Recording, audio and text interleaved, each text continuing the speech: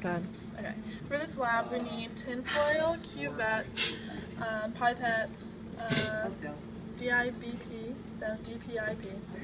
distilled water, lens paper, the phosphate buffer, the parafilm, and a marker, and light. What did you say, Cecilia? For cuvette 1, I'm putting 1 milliliter of the phosphate buffer into that. And then I have to put, how much? 1 milliliter. 4 milliliters of distilled water and no DIP. I'm over there chatting away and Dylan's filming. Wow. Okay. Go. I'm dropping 3 drops of unboiled chloroplast into the cuvette 1.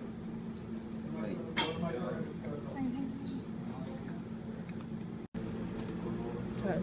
Alright, so we're putting cuvette 1 into the spectrophotometer to set the 0 for the other cuvettes that we're going to be testing. So before we put in the others, we always have to just put this one in via 0.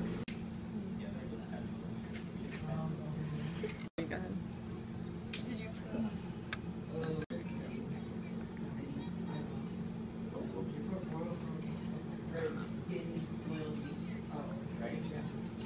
Okay. Where's that?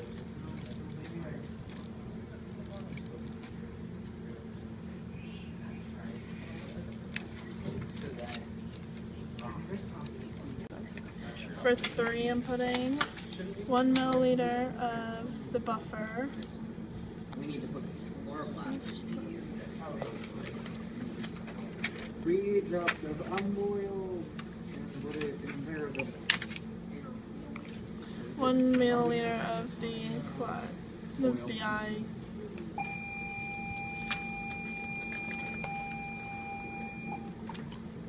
And then 3 milliliters of distilled water.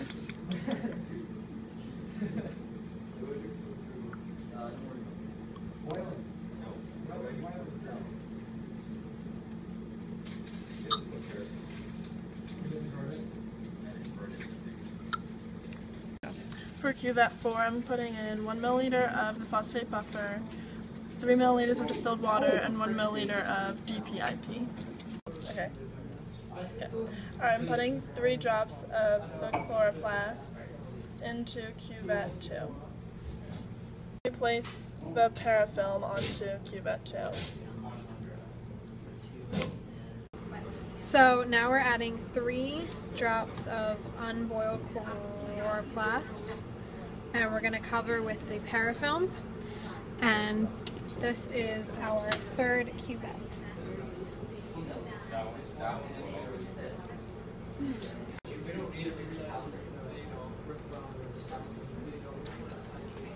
And then you invert it to mix the solutions.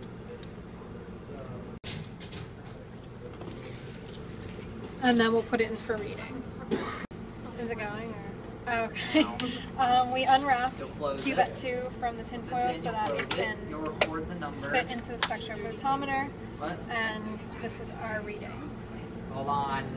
Okay, now you take it out and then you zero it. So for cuvette 4, we're adding 3 drops of oiled chloroplast and then covering with parafilm. Okay, so we wrapped up cuvette 2 again to keep the chloroplast and solution in the dark. So now you put in cuvette number 1, make sure it's equal to 0 or to 100% transmittance.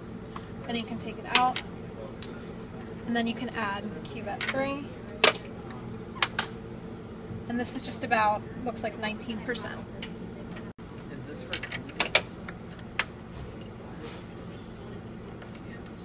So this is cuvette 4 with the boiled chloroplast. So we're putting this in to test the initial transmittance percent, and it looks like about 17.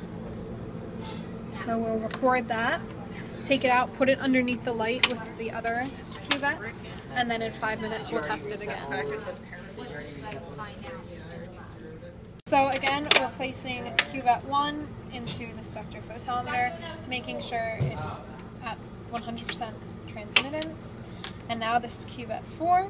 We're placing it in, recording how long or how much transmittance it is, and it looks like it's about 18% transmittance, so we'll record that. And now for the rest of the cuvettes, we're just going to continue the process of letting them sit under the light for 5 minutes, placing in number 1 to make sure it's zeroed at 100%, and then recording how much transmittance there is in each cuvette. So now, after measuring, we go ahead and put them back into the light and then wait another 5 minutes. So before we measure anything, we always have to put one back in and make sure it's set to 100% transmittance, because that's our 0.